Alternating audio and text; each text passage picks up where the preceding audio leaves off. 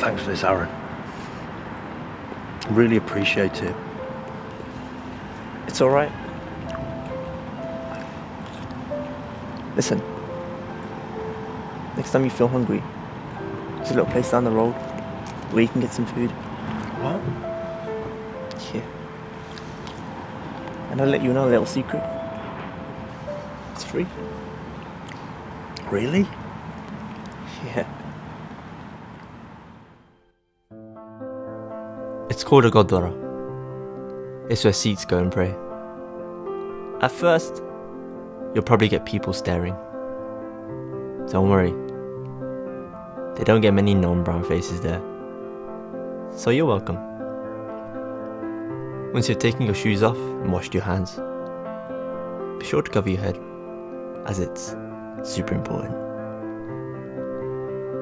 Then you can go upstairs to where people come to pray. After paying your respects, you're open to take a kind gesture of a sweet dish called prasad.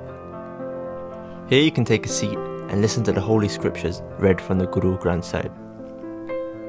When you're ready, you can make your way back downstairs. Entering the Langar hall, most people wash their hands again, as prasad can make your hands a little oily. You can collect a tray from the side. You can choose from a range of vegetable dishes.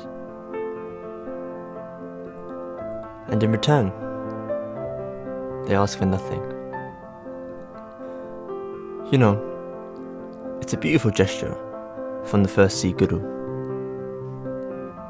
as he believed no one should go hungry.